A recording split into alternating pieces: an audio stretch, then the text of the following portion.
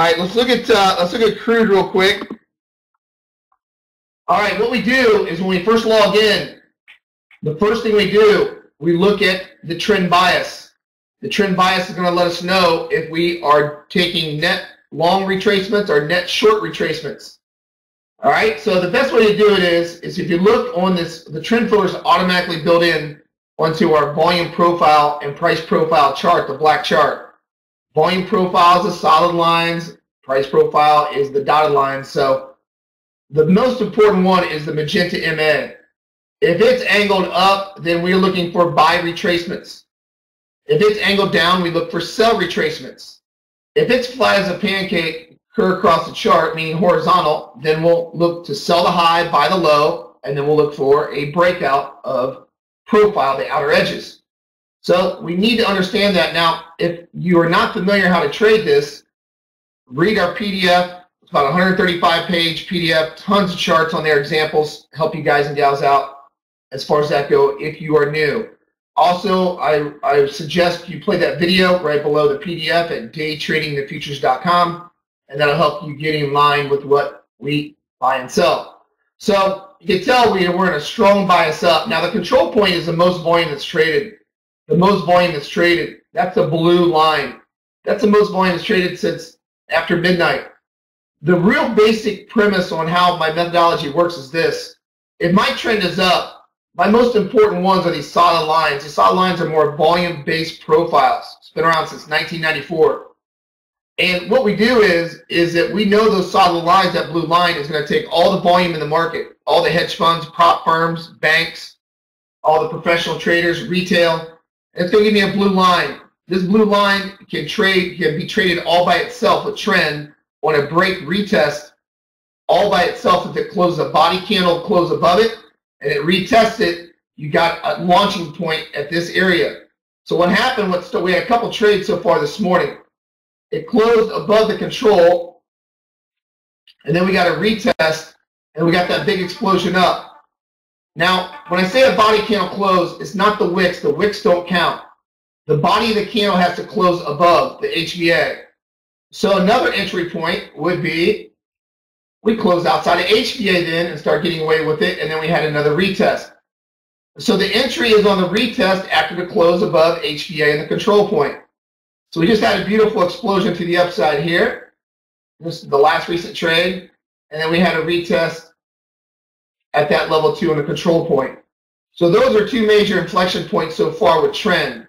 It's a simple, it looks like a hook pattern, or it's called an ABC pattern. You go up, you retrace, you go long.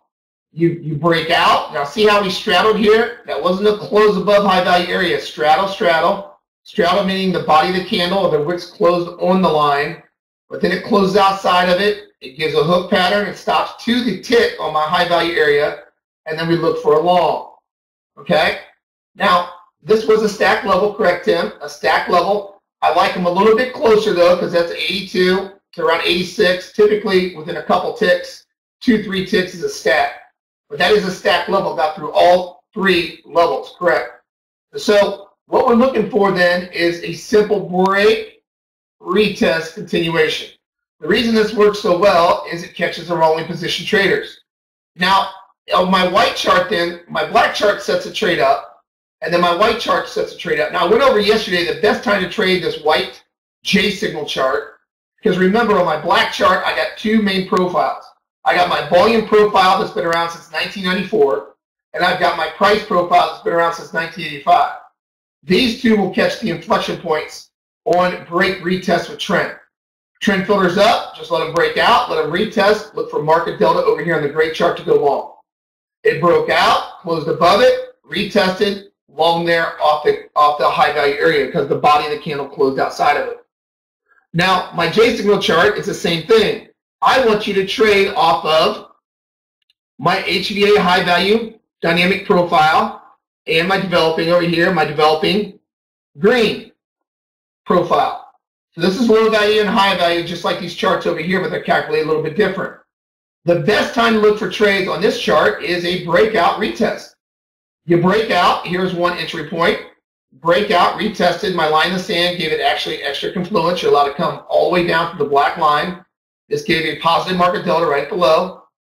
Another entry point is a nice little hook pattern.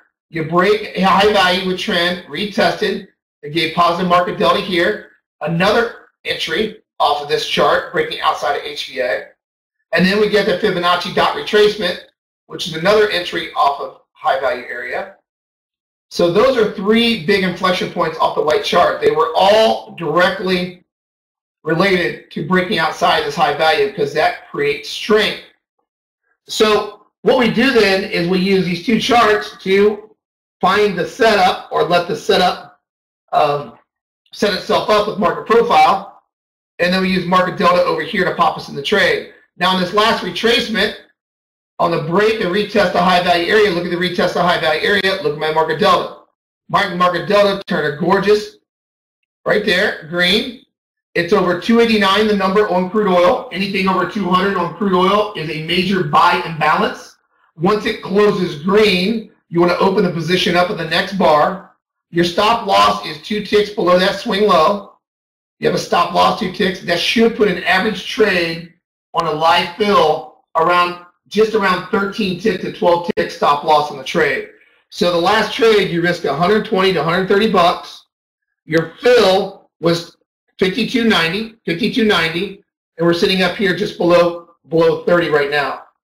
So we use these two charts, the black and the white, to set the trade up, and we use market delta to fire us in the trade.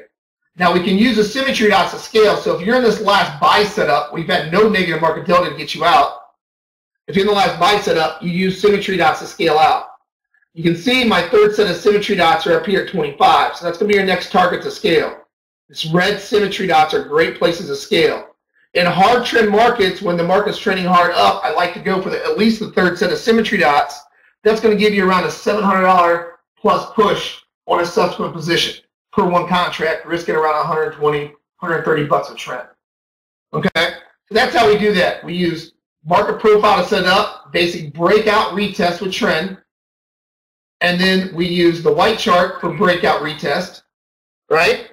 Breakout retest, and then we use the market delta finally on the far right to pop us in the trade. Okay,